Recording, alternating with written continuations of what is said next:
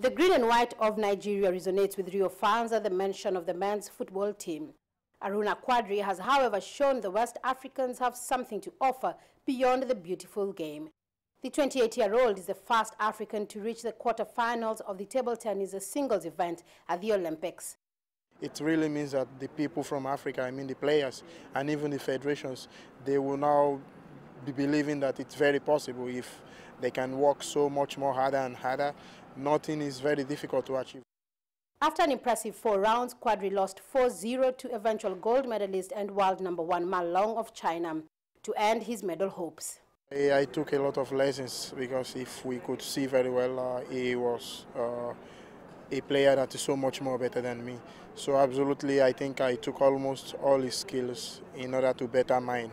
And I'm going to be working very hard in order to be as fast as the world #1 because I could see that he was so much more faster during the game and more aggressive.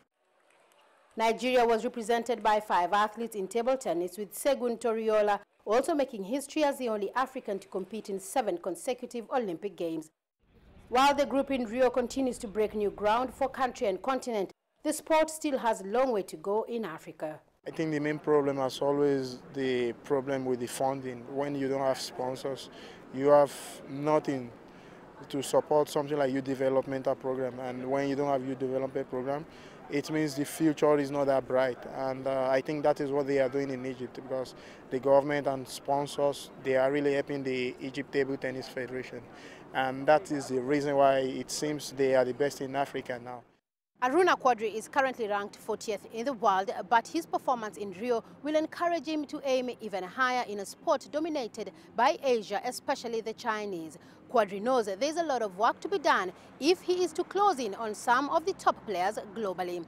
Celestine Karoney, CCTV, at the Rio Olympics.